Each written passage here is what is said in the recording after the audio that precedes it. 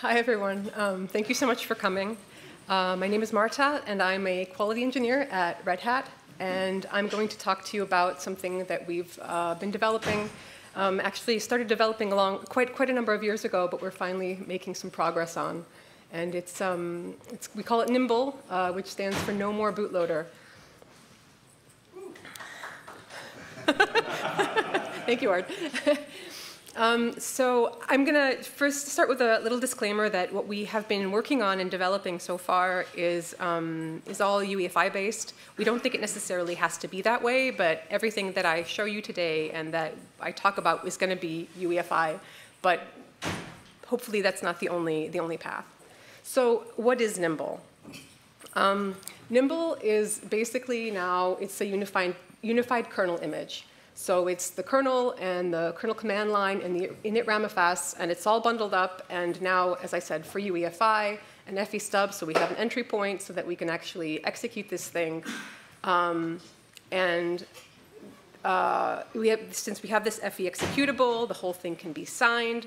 So it all works with secure boot. We're not getting rid of shim, as you can see. It's just so rather than having some other bootloader load this UKI, you simply have shim load it, and that's it. We like to think of Nimble more like as an idea because we know that we're trying to basically use a lot of tools that already exist in Linux and that maybe are different in different distros. But that can all come together, and that can make this idea work. So for us, for Fedora, for example, we're going to be using some of things that are familiar in different distros, but we use the systemd stub, for example. We'd like to have a menu, perhaps, in certain implementations, so we use the grub-emu. We need some init ramifs generator. For us, it's Dracut, but it is different in different distros. I mentioned secure boot already. And then, of course, we have the unified kernel image. And all of these together, which is already code that is working, that is being tested, all together, we come together and we have this idea that is Nimble.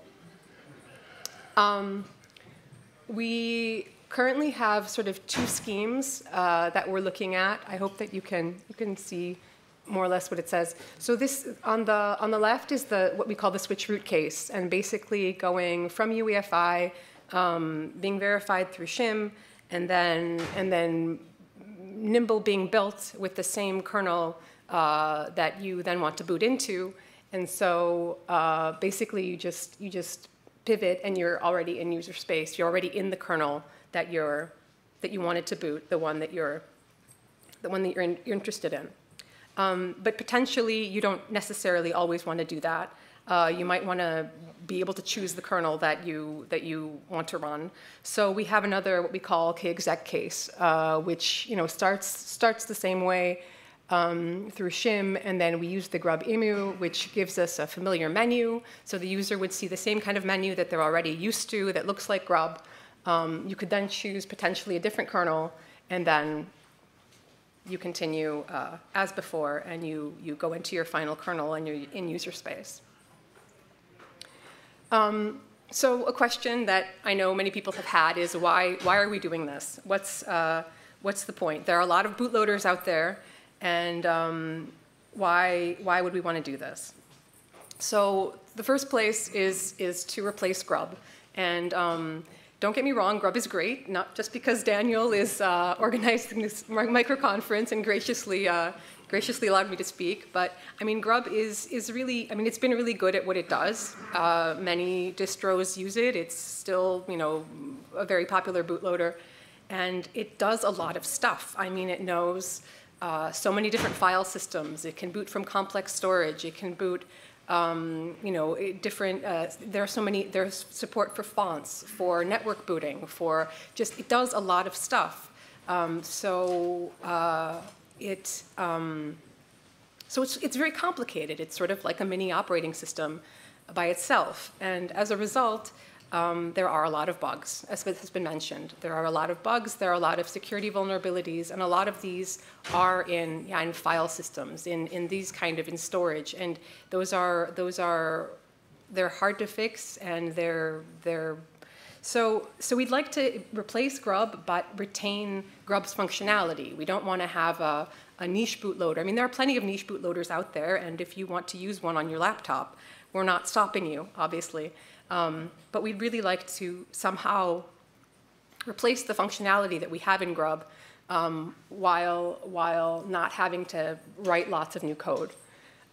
We'd also like to be able to deliver features more quickly. So if we use the kernel as its own bootloader, clearly there are a lot of people working on the kernel, a lot more than work on the bootloader. There's a lot more sort of scrutiny into the kernel. And importantly, once you implement something once, it's already there. You don't have to re-implement it. You don't have to do it again. You don't have to write new code. So you get that feature as soon as it's in the kernel. It's also in the bootloader. There's none of the lag that exists now. We would be getting rid of a lot of buggy code, so that would increase security. We'd also be bundling the init ramfs in this signed image, which would increase security, and security scrutiny as well. As I mentioned, there are a lot more people work on the kernel, and it has a lot more scrutiny. So all of that would translate now into the bootloader also.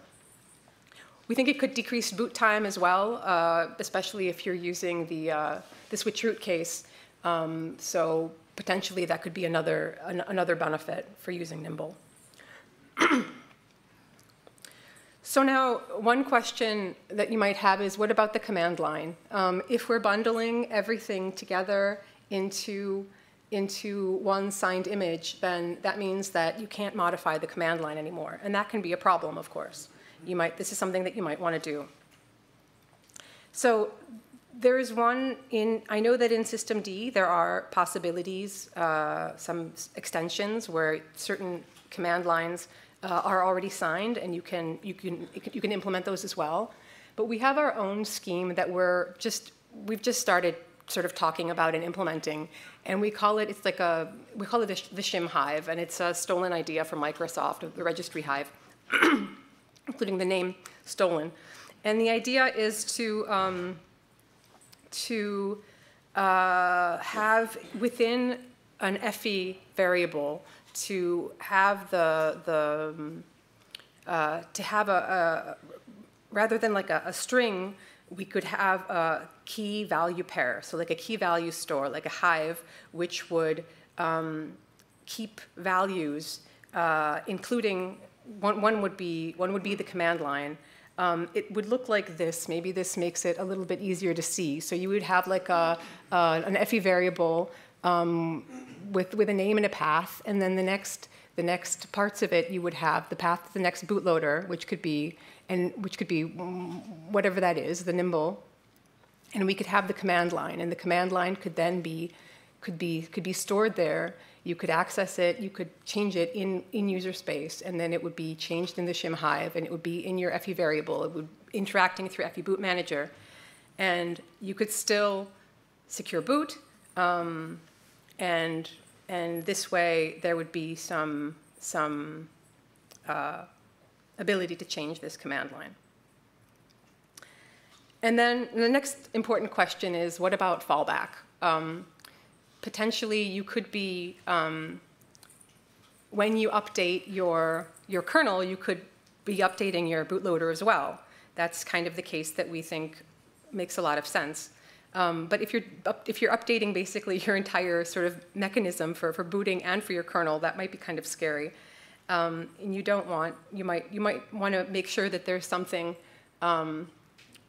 something good, something that you know that boots that's still available. So again, this is an example from UEFI. But we think that this can also be implemented in some other manner. We basically need the ideas of like a boot current, a boot next, and a boot order.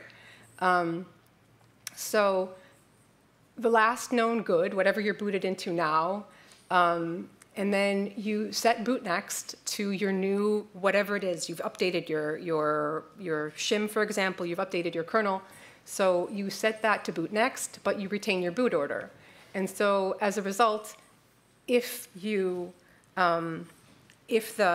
boot succeeds and everything is fine and your new entry boots, then your boot order changes, and this new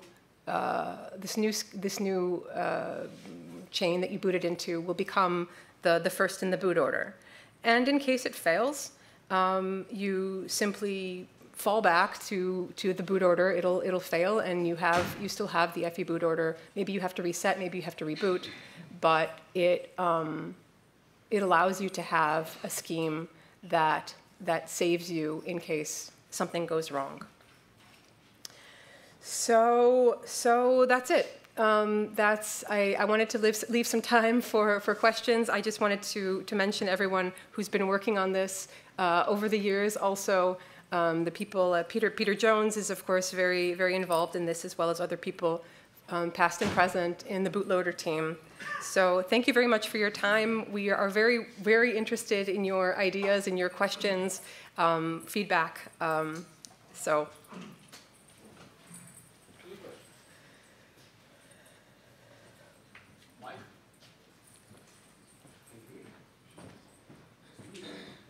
Can you try to? OK, thank you. Any questions? Peter. Here. OK, sorry. Can we get back to the slide with the hive, with the shim hive?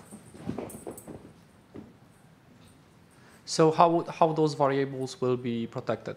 Like if someone can modify those, then potentially can add parameters which can bypass security checks. So the question is if there is plan to have these variables in trusted computing base. I don't think we're that far along yet. I mean, definitely these are only things that can be, that the root user could modify. If they would be stored somewhere else, I don't know. I don't think we're far enough along to answer that. Yeah, so the way in UEFI is to make it authenticated variables. And then in that way, there is some control. You need a key to update that. But I don't know if this is planned. Like if you will have to go that way, then that's probably the solution. Mm-hmm.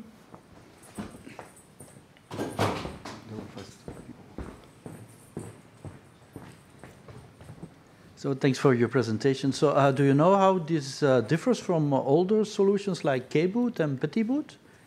I mean, I'm not sure about kboot. I know that petit boot uses 2 different kernels. There's a stripped-down kernel that begins the boot process, and then it executes a second full kernel. So our idea, of course, those ideas, some of that, the old solutions, as you mentioned, this is not a completely new solution. Some things like this have existed before and continue to exist. But our idea is really that it would be the same kernel, and that potentially you would really use the same kernel for everything, both for the bootloader itself and that there wouldn't be several versions. I'm not sure. I don't know kboot. Okay, so you would upgrade both kernels at the same time. Well, typically with petit boot was just a graphical variant of kboot, so it's very similar. Oh, I see. But yeah, indeed, there you kept using the old kernel usually as the initial one, and never updated that until you had a security issue or something like that. I think that we sort of imagined that the default case would be that you would sort of update both at once, and that you would be using the switch root case most of the time. But that's why we have the possibility to do something else, because maybe somebody doesn't want to do that. Maybe they want to have use the old bootloader version and for the new kernel or whatnot.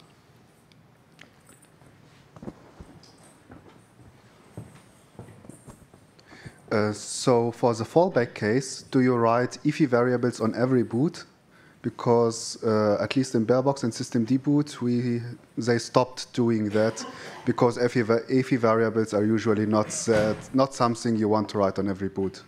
It's flash without whoever leveling in some cases. I mean, I don't think that we would continue. I don't think we would keep around all the old ones. We would just the idea is to have an A/B scheme, so that we would have basically two variables for the good one and the bad one, but we wouldn't keep around all the Yes, but you would need to set boot current on every boot. And if that hits the same flash cell every time, you are going to wear out your flash on a lot of EFI implementations, I think. Okay, okay. Good to know. A bit addition to that, lots of NVRAM is battery backed, and so the battery may reset, which means your RAM is NVRAM is cleared. So you also need to make sure that the previous one or the safe one is set as the default boot whatever.efi. Okay.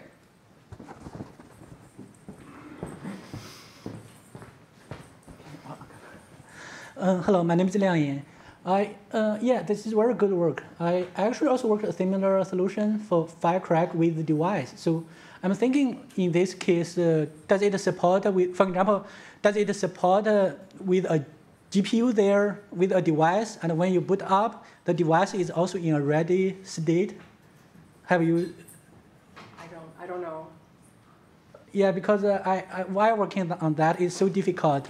If it's only CPU memory, it might be relatively easier. But when add a pass-through device or device there, you need the device need to go through some BIOS UEFI there to memory the device memory table there. So I had some trouble there. I'm just curious for your project here, have you considered this user case? I'm sorry, I don't know. I can't answer that for you, but I can definitely get back to you with that information if you're interested. So just a note. So one of the reasons on ARM64 why we prefer booting through the EFI, through booting through EFI, is that there's a lot of things that we can do in the EFI stub when we're in an EFI environment prior to exit boot services that we cannot do when we've been booted via kexec. So in the kexec path here, when you're booting the kernel, there's a lot of things that you can't actually do that you would be able to do booting through grub today. Mm-hmm. So it would be very nice if we could avoid the kexec case as much as possible there, so that functionality is available. Yeah, to add to a case, I was playing with that many years ago, so probably many things changed. But my experience is that we have been using kexec for kdump in our code to grab core dumps and do analysis. But as far as I can tell, I was watching your earlier presentation at, I don't remember where, you were saying that you are doing experiments on virtual machines which are much more simpler than servers. In our case, when we are using kexec with many different cards and devices, very often we had problems that kexec was not able to start second kernel due to problems with initializing or reinitializing the devices. So did you start testing this on real hardware, or do you still run tests on VMs or something like that? I've started testing on real hardware. I haven't gotten very far with it. Before we were also only testing x86, so I've built this also on AArch, and I'm testing both. I've started testing both x86 and AArch hardware. So far, so good, but I've heard many people have said that kexec has. Yes. There are plenty of potential problems there. So we're thinking about it and we're worrying about it. So yeah. Thank you. Especially on very complicated hardware, it makes many problems. So this is my experience. Maybe after many years something has changed. So 1 minute left. One last question. You are best. Considering that case, has there been any thought or consideration to the boot path of, instead of using kexec after the boot menu, generating a UKI from the boot menu environment, and then resetting using bootnext to reset into a new UKI that's pre-configured with the options chosen at the boot menu? We haven't thought about that, but that's interesting. Because that solves the issue with kexec compatibility if you're just resetting the system. Uh-huh. Okay, that's interesting. Cool. We have been discussing something similar in case of grub, I think. Okay, so I think time is out. Thank you for presentation. It was Oh, question on the chat. Sorry. Time is out. Sorry about that. We missed that. Please feel free to get in touch if you have any questions or any thoughts. And thank you so much.